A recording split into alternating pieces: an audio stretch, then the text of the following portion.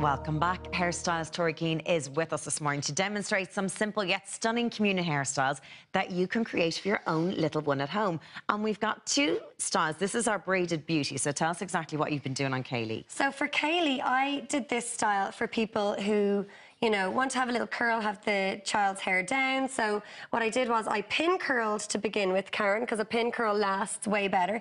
Now they've just been taken out, so it's really curly. So you've toned it and then pinned it. And ideally, Kaylee would have slept with those overnight. Yes, and then, yeah, definitely. And then when you take out the pins, then you're left with these curls. The whole point is staying power, Karen. Yeah. Because for us, if we curl our hair, it generally lasts the day. With little girls, it kind of drops very quickly. Their hair is very soft. Yeah, of course. And it's not dry like ours from colour and over-processing. So I did the pin curls first. Sprayed in a little bit of heat protection spray, which is important. And then you can do this either. Now I'm going to do a French braid just because I'm a bit fancy because I'm a hairdresser. Yes. But if you can't master a French braid, you can just do a normal little braid. And it's just, you know, I love this, Karen, because it's still pretty and girly. So pretty. It's not too grown up. You don't want them looking like little brides. And you would always recommend the girls have their hair off the faces. Do you know, it's so important, Karen, because, again, their hair doesn't last. They want to play. They want to mess with their friends. They want to be able to run around. I've seen it before with mums being like, don't be moving your head, don't be messing your hair. Like, it's their day. So let them be kids, and just, even if it's a hairband, you can get beautiful little diamante hairbands and things like that, flower crowns, that sort of a thing. So I'm just bringing the little braid back here, and then I'll show you the back of it now. Good that you can do the pin curls the night before, because I think anything that you can get done before the panic of the morning sets in. Especially if you've yourself and other kids to get ready, you know. Absolutely. And it's such an early start. Oh, God, I forgot about my lovely assistant. I'm going to turn Kaylee this way just so that people at home can see. So I'm literally just bringing it across the back. No frills. If you want, you can twist it into a little bun. You could loop it around each other. But I have a lovely little hair comb here. Thanks, Karen. And I'm just going to pop the hair comb in. So are girls not really wearing veils anymore? Do you know, veils, it's touch and go. Veils were in probably maybe 2 to 3 years ago. I haven't seen many veils for this year. Now, they're available. Yes. But again, I think it's people are going back to the more of just being a little girl, you know. And you can still put in a bit of sparkle. Now, I definitely didn't have veils this morning, so I wanted to show off the hair. Yeah, of course. But, I mean, it's not that they're... And that's not too heavy in Kaylee's hair now. That won't be annoying her. That's nice and light. That's nice and light. Very nice. You can get these headpieces anywhere. These ones are Jules' bridal jewellery. She does lovely little pieces.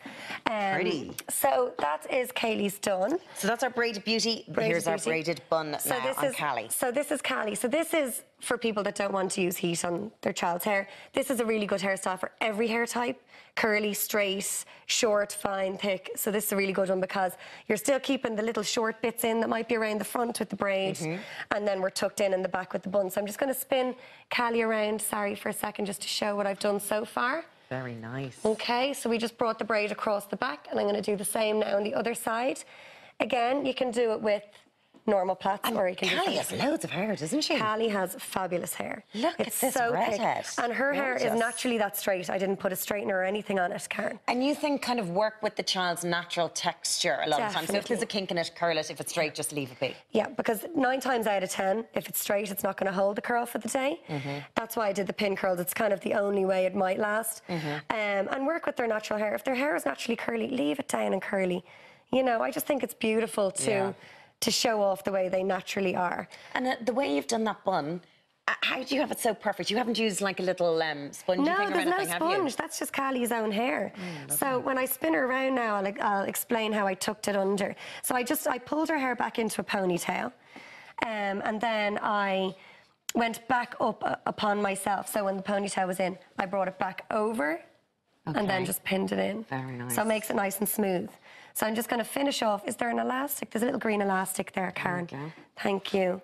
I could get used to having an assistant. I know, I'm available. Oh, yes. I don't work Friday, so I can come with you. You talk too much, though. I wouldn't get any work done. She talks way too much. I'd be so distracted, yeah. OK, so then when you're doing the back bit, I'm just going to turn Callie around. OK, and then when you're doing the back bit here, pin your braid where you kind of want it to start on the bun. So I'm just going to stick a little pin in there. OK, I'm going to bring this around and tuck it underneath. And then you'll have your little loose ends from the 2 braids. So I'm going to pin them in. So pretty, isn't it? Isn't it gorgeous? And then are you going to add some jewellery to this as well? I think so, Karen. I have a few lovely little bits What there. bits do you want? I think I'm going to do... I might do the individual pins. Okay. Because we can dot them in through the braid, like this. Isn't that sweet? Yeah. And just, we'll pretty it up. Oh, they're lovely. The girls are like, oh, look. So you can bring them love it. all the way down. And it just You kind have of been blows. amazing models. Thank Haven't you they? so much, Callie and Kaylee, for coming into us. Tori, beautiful styles that any mum would, you know, They're do well to actually have a good really style easy, at. Karen, Yeah, I they think are. so. Yeah. Once you give yourself a bit of time in the morning, Tori, great to see you. Okay, the waving at themselves. So excited. No, stay where you are, girls, stay where you are. Okay. Because coming up after the break, we're going to be getting some advice on how to make the perfect Easter Sunday lunch. Some roast lamb. Stay tuned. Now you can say bye. Bye.